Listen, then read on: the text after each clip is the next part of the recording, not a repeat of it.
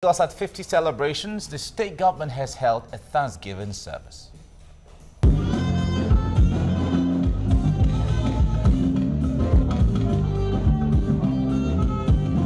The choir and other invited ministers of the gospel took turns as they led with songs of praise.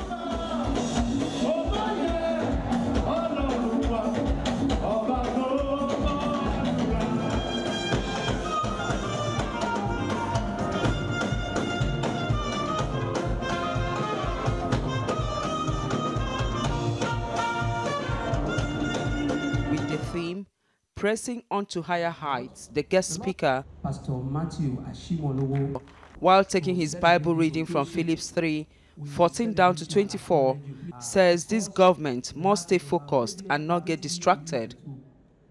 Forget. What does it mean to forget? It means to consign to oblivion all the great previous achievements. If we do not consign to oblivion, we will be so entrapped by the things we have achieved that we miss the things we can achieve. God told the children of Israel when they stayed around the mountain because they saw smoke, they heard his voice. He said, move forward. We need to dismiss from the mind the things of yesterday. We need to lose consciousness of where we have been, the things we have achieved. Lose sight of the present in order to gain a greater future. One after the other Christian leaders offered prayers for both the state's first family and the state at large. For the last 2 years, so much has been done. But we are believing in you, God, that you will empower him. You will enable him to do much more, because all that he's doing us unto the Lord. Because their leader, the governor, has put you first, you will remember them for good. Amen. Each day will be a day of celebration. thank you, ever-living Father. In Jesus' mighty name, we have prayed. Amen. In his speech, the governor, while thanking Lagosians, said he owed God the praise. Psalm 103, verses 1 to 2. Bless the Lord, O my soul, and all that is within me. Bless his holy name. Bless the Lord, O my soul, and forget not all his benefits. To him alone be all glory and all honor and all adoration. As the dancing and praising continued, one thing that was evident is the constant smile on the face of one man whose 2 years in office have brought undeniable transformation to the state of aquatic splendor.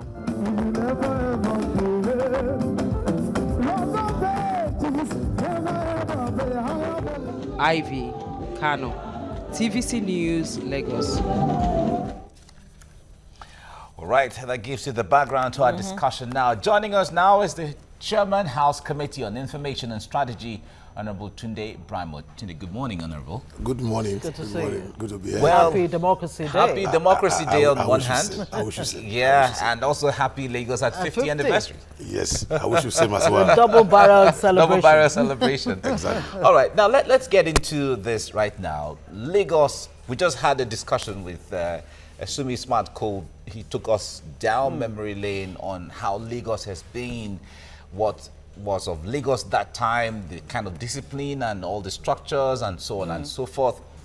But developing from there until now, 50 years after, first of all, give us a total overview of how you would rate Lagos' performance since since it was created. Now let me say we give glory and adoration to God for the progressive transformation of Lagos. Like Papa said when he was here, Lagos used to be small because he said Lagos terminated at Djibo, Ikoyi Victoria Island, Lagos Island, and up to Djibo. That was the whole of Lagos, and it was actually designed for about 500,000 people. But Lagos metamorphosed from that to large expanse, and the growth and the spread of Lagos is one of the fastest growing in the world. I think it was ranked the second in Africa.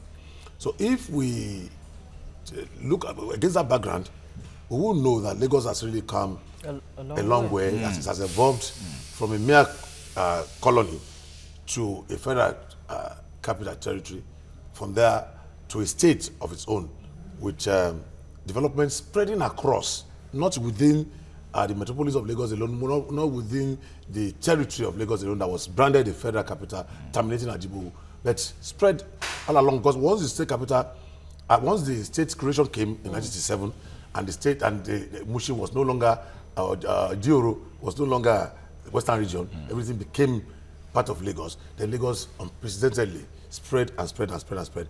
And not just demographically, in terms of developmental infrastructures, Lagos remained the yardstick, the benchmark, and the flagship of Nigeria. And of course, the present governor, Akinwumi Ambode, has been described, without making so much fuss, as a man of action and a few words. I'm just trying to fast forward because we don't really have time to, you know, go down memory lane. Now, 2 years at the helm of affairs. When he just came on board, you know, Lagosians were somewhat asking. There was this uncertainty. Yeah. What is he bringing on the table? Who is this man, table? Akinwumi Ambode? He seems to be slow, and all of a sudden, boom. Well, that's to fail to plan is to plan to fail. When the man came, he saw first before he conquered. You don't just, you know, come and start making fire brigade approach. So the man calculated coolly, calmly, and collectedly. And here is what we are having now is a man that some people have described him with so many sobriquets. He has earned so many names, apart from Akinwumi Ambode, that we know him to be. Some people have call him GGG. That means God-given governor. Some even some have called him stallion on steroid, a tireless man who works just like a jackal. But then, and he works purposefully. The leader himself, the very respected national leader of the All Progressive Congress, called him Wonder Boy. You see, because he's a wonder to behold. He just came, and the way he's doing things so seamlessly without making noise. It's not a question of you know, spending 1 million on a project and using 10 million to commission it.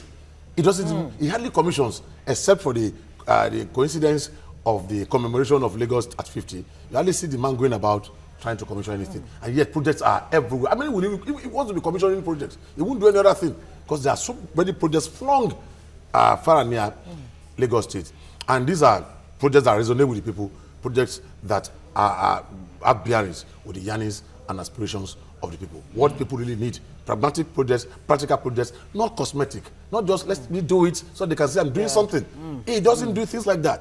What he's been initiating, what he's been embarking upon, are things that genuinely have bearings on the livelihood for cleaner, safer, more prosperous, and cleaner Lagos. So he's been doing that, and we should give him kudos, and we should thank God for vouchsafing us with such a man with that ethos and pathos. The passion, the vision, the mission are so clear and undeniably focused towards a better life for Lagosians. Very well said.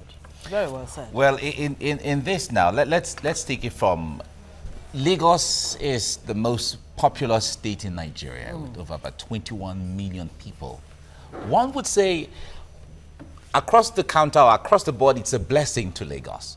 But on the other hand, when it comes to road networks, when it comes to expansion, how much of a challenge is that population, how much of a burden is that population on Lagos?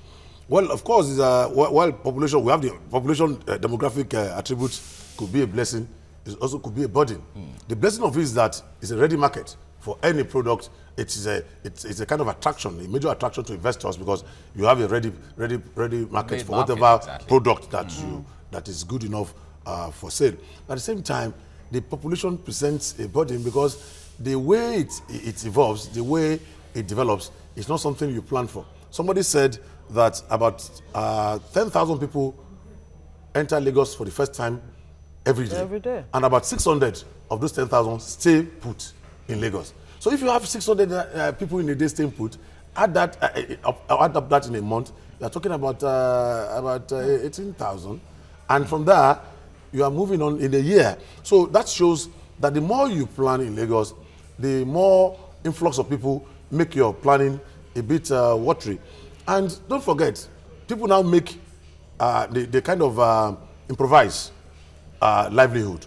They want to live at all costs. So that's why you see people living under the bridges, creating nuisances at the shoreline of rivers and waters and all of that. And the more you say, okay, this area needs development, and you go there and put infrastructure, the more people extend and overstretch the infrastructure. They put pressure on the infrastructure and they extend the scope again. Yeah. So, but this is the way Lagos is growing, and that's why we're able to celebrate megacity status at 10 million people. We are eyeing the megalopolis status very soon at 25 million people, and of course, the governor is looking at that. Megacity, megalopolis, along the in the offing. What do we make of this? And that's why he has earmarked the smart city status. Wonder how challenging this would be then. Lagos wants to become the largest economy in Africa. It wants to be a mega city and all of that. It's a mega city already. Mega city already. And in megalopolis. The smart city is what you are eyeing. Well, that's another matter. Now, how do you ensure that people are not left behind, the masses of the people, as this development takes place, as you remove people from certain areas, you know, for roads and all of that? What's the balancing act in such a way that people don't suffer? Yes, exactly. And that's why when we talk about smart city, it's not smart as in aesthetics, it's not smart as in physical, it's not smart as in the literal meaning of the word. It's a state that works for everyone. It's a state, it's a smart city. It's a city that works for everyone. So when you talk of carrying people along, ensuring that the interest and the benefits of the people is considered at all times, then the smart city is what Lagos aims to be. Transportation. You know, talking about the BRT, how do you move? Because if you look at it, give kudos to Asiwaju Bola Ahmed Tinubu for initiating the BRT scheme and now being overwhelmed and completely raised to a higher pedestal by Governor Ambode, is that people should be able to move from place to place without inhibition, without traffic congestion. And we should discourage everybody bringing out his own car from 21 million population. So that is working. Ambode is looking at the metro line.